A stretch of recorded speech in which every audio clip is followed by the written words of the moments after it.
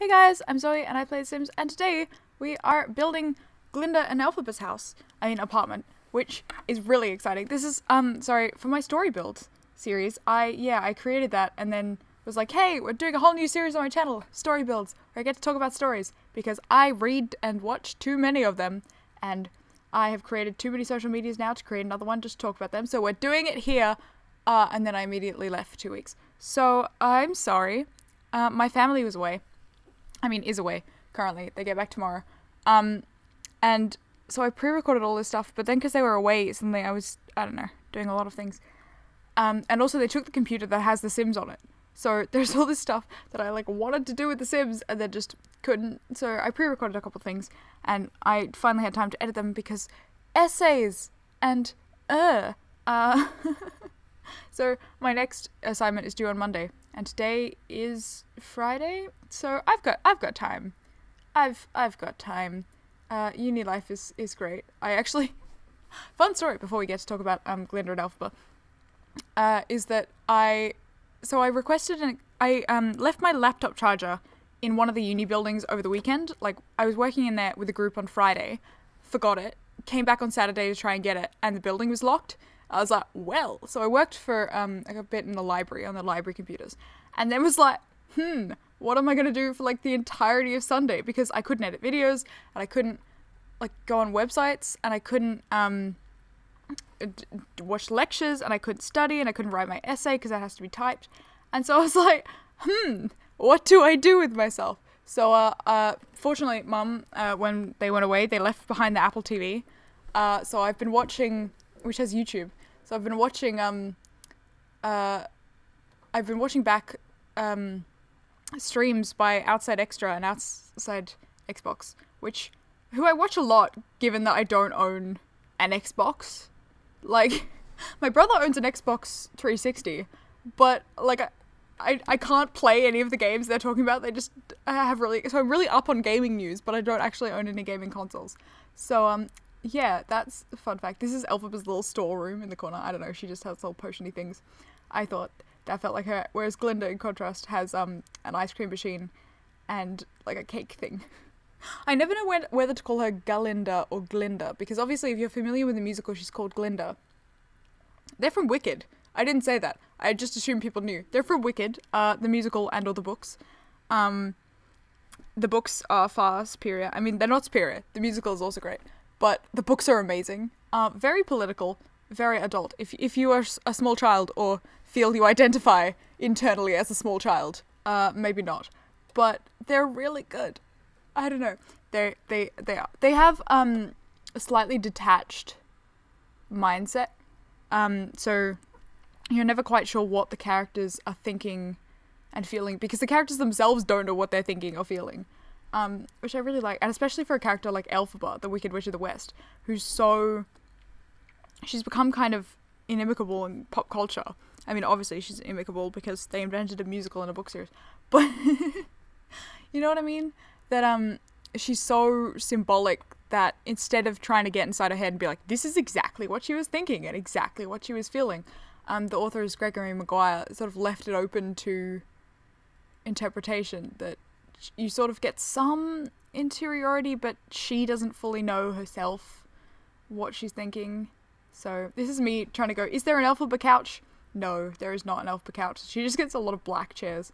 I originally was going to go for businessy ones, really nice luscious ones, and then I realized that Elphaba actually doesn't care about comfort. She'd just be like, this is a chair. This is in the shape of a chair. It'll do. Whereas, Glinda has the fancy couches with the pretty cushions and they all match. And Elphaba's I picked this chair and then I picked this chair and then they're chairs. What do you want from me? I like these characters a lot. Also, I wanted to put that green and pink banner from, is that from Get to Work or Get Together? Because that's the one with clubs. I just patted my cat and she jumped sky high. She's like, what are you doing to my tail? I'm sorry, cat. Yeah, the banner thing, because it had pink and green, but then I decided it was too lame. I didn't know how to decorate this place, because suddenly I realized I had too many colors. I had black, green, white, and pink, and you were supposed to only have, 3. So, slight mistakes. I do like how the wall art seemed to be holding the the paintings. That was pretty cute, but I may or may not, yeah, I think I deleted it. It was cute. I think I'll do that in a child's room, actually, because that's something you could do in a child's room, and it would actually work. But yes, if you know the musical, Wicked, it was originally a book series. Oh, by the way, that balcony on the side, I forget that exists.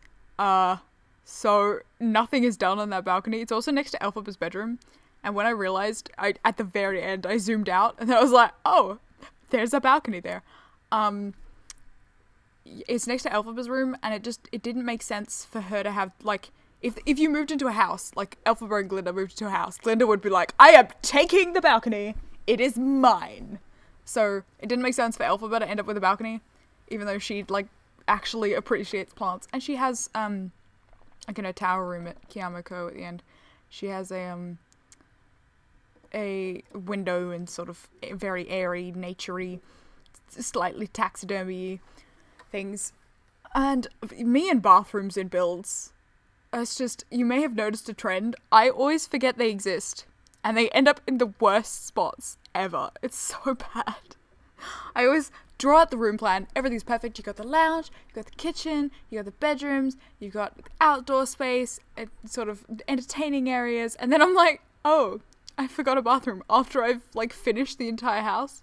So I finished the whole downstairs, and then I was like, oh, probably should have put a bathroom down there, but it's finished now, so I'm just gonna smush one upstairs, I guess. I'm sorry. The, like, best bathroom situation I ever had is in my Not So Berry house, which, like, my Not So Berry Gen 1 house, which you can see on my Tumblr, which is linked down below, always in all my videos. And that one had 2 upstairs bathrooms right next to each other, pretty much. Oh, they weren't quite. They were slightly apart, and then the only bathroom downstairs was actually an ensuite, which is terrible. It's a terrible bathroom situation. I built a build, actually, for somebody, and it had 4 bathrooms who were all right next to each other, and they were the weirdest shaped bathrooms you have ever seen. I'm sorry. I think it was for Footy Girl 04 on Tumblr. I built her a house, but I don't remember what the house is called. Oh, that might have been the old towery stone one. I don't know. If you look at my builds, there's only like 8 builds. You'll find a stone towery one. But yeah, the bathroom sitch there. Well, it's a little interesting.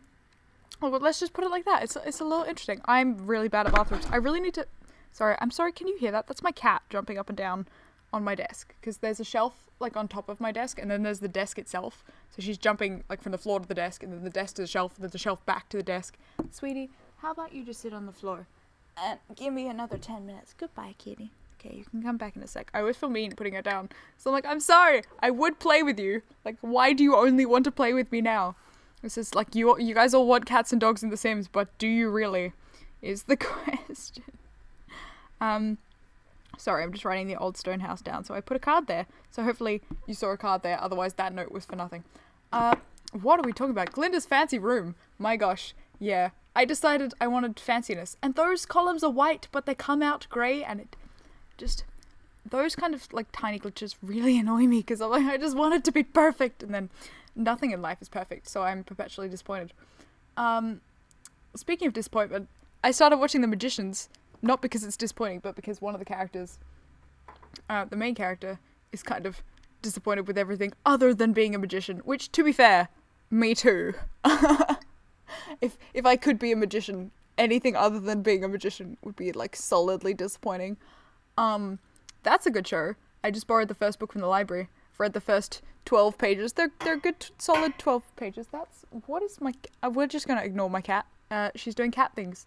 She's showing off for you, because this is the first time she's gotten to make noise in the background of a video for a while. I don't know. I don't know what my cat is thinking. Speaking of books, yeah, I just finished the 4th book of the Wicked series. There's 4 books in the series, so that's the last one. And the first one's about Elphaba, who, just in case you didn't know, is the Wicked Witch of the West. I don't know if that's self-explanatory, but I'm explaining it anyway. And the second one is about this child she picks up, Leah. And the third one is about the cowardly lion, Brr, who and the third one's weird because it like crosses over the timeline of the first and second. So first, second, and fourth follow on from each other linearly, and the third one's kind of in the middle of the first and second and ends like at the end of the second book. But it's still interesting because it's about a totally different character, and all the characters are so, like, they're so flawed and real, and none of them are like, ah, yes, I am the hero and I shall go be heroic. They're all like, I have no idea what I'm doing. Like, what is anything? I guess I'll just do things, and then eventually they realize they have a quest. Like, Leah goes, okay, I'm gonna go looking for this girl I used to live with who was kidnapped, and so that becomes his quest. And so he's sort of like, okay, this seems decent. This seems like something I can work towards. But it's not like, yes, I am mighty and noble, and I don't know. They're not as heroic as typical characters, and I like that they seem more real because they're flawed, and it's good. It's good. Read them all.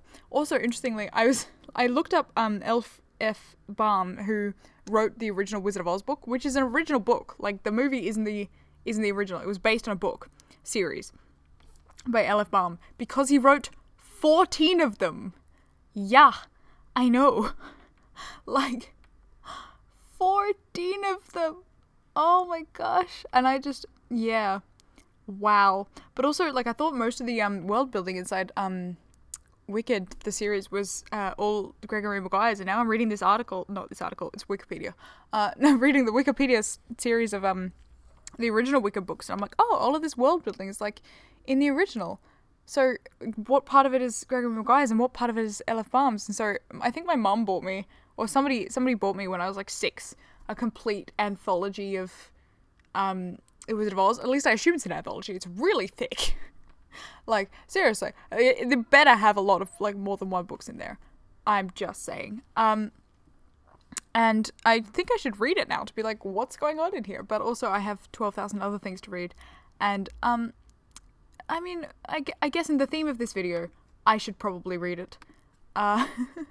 Who knows, maybe in a future story build we'll see the house that Dorothy was in, because I'll actually have a description of what that house might have looked like. Maybe, if I read I assume there's a description of that house, because if there isn't, I mean, that's kind of half the point of the start of the book, I assume.